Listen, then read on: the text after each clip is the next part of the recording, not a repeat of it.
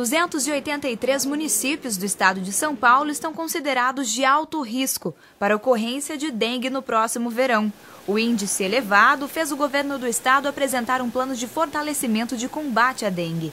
Na região, a cidade de Campinas registrou 2.736 casos de dengue em 2010. Araraquara, 2.566 casos.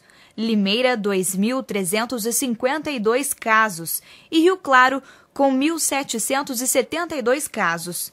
Em Piracicaba, mesmo com menos de 700 casos no ano passado, os trabalhos de prevenção à dengue foram intensificados. E a gente pretende, nessas regiões que vão ser trabalhadas nos arrastões, que são as áreas normalmente mais complicadas para se fazer o controle, a gente ter uma antecipação da retirada dos criadores para diminuir a oferta de criador na época da chuva. Segundo uma pesquisa realizada pelo Departamento de Entomologia, Fitopatologia e Zoologia Agrícola da Esalq, o uso de água sanitária ajuda a combater o mosquito da dengue. O cloro, dentro de uma determinada concentração, ele é tóxico para os insetos.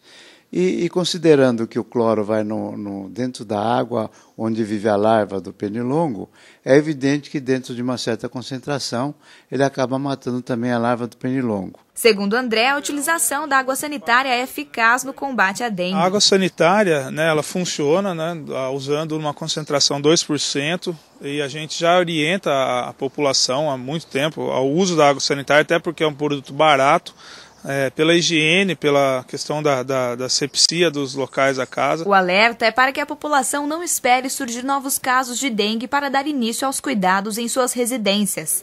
A água sanitária é uma alternativa. Pode usar gotas de água sanitária também, na base de 1,5 ml para cada 1 litro de água,